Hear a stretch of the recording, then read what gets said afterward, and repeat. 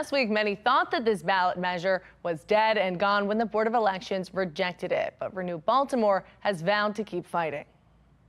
Pushing to get this proposed charter amendment back on your November ballot, attorneys for Renew Baltimore, the grassroots group trying to lower property taxes, filing this complaint in circuit court, claiming their petition, which would gradually cut rates from 2.2% to 1.2% over the next 7 years, satisfies all legal requirements and should be voted on by city residents, 23,000 of whom already signed the proposal, despite only needing 10,000 signatures to make it on the ballot.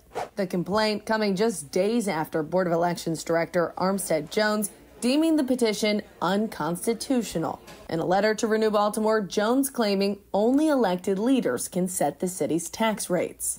In response, Renew Baltimore citing 5 other Maryland jurisdictions with legal limits on their property taxes, hoping a judge will side with them. I think the economic benefit will be massive. Economist Dr. Anaban Basu left Renew Baltimore to study the issue in depth. Well, Baltimore City is a city that continues to lose population, and it continues to lose taxpayers in the process. Basu pointing to neighboring jurisdictions like Baltimore County, where the rates are half of what people are paying in the city, arguing for the population to grow, the cost of living needs to decline. I've done some modeling on this, and over the course of 7 fiscal years of implementation, I conclude that each and every fiscal year, Baltimore City will collect more in property tax revenues than they do now.